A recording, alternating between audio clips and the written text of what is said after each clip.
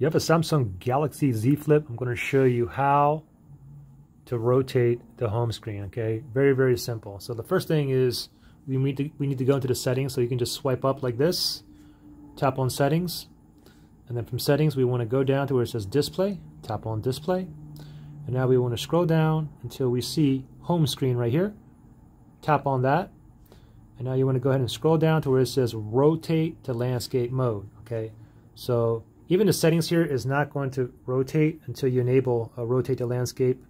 So I can tap that on there, and now I can rotate. Now, take note, if you guys have this like enabled, however, you're still not able to rotate your home screen.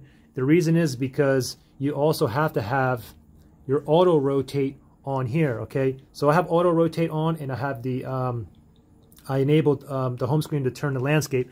So even in the notifications area, I can do this. But if you have the auto rotate off, it's not going to rotate, okay? So just FYI.